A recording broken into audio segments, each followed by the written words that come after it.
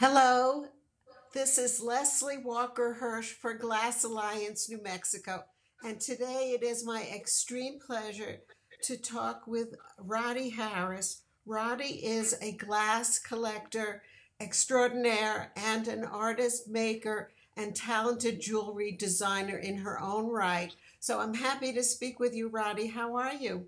I'm doing great, thank you. Great, so let's get started. What Okay. first got you interested in glass art? We were living in Detroit, Michigan. Steve was part of the automotive industry, and I saw an ad in the newspaper advertising an exhibit by Dale Chihuly. And it fascinated me, so I said, well, I'm going to go.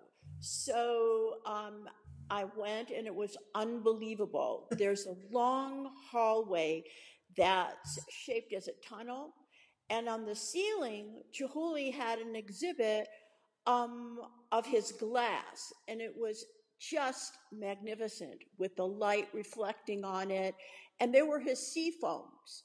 So it was quite a large exhibit. The it's like a big tunnel, so you walk through from one area to another. And as I was looking at it, it just struck me as so extraordinary. Each piece was just illuminated by light.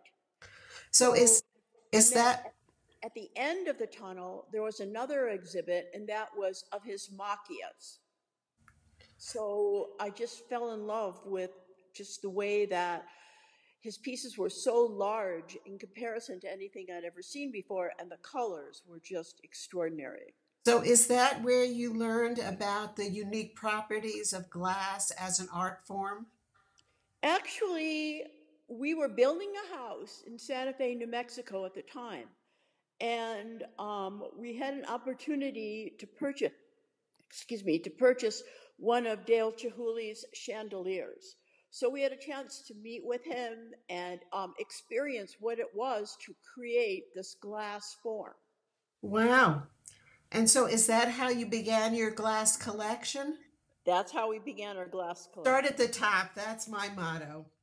So We go ahead. Okay, go ahead. I'm sorry. I asked Roddy to pick a piece of glass from your collection to show and talk about.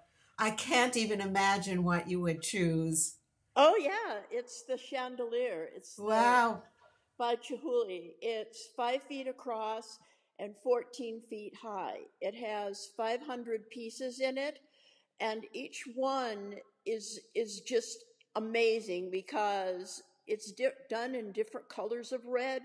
So when the light hits it, it like explodes. It's amazing. It's totally amazing.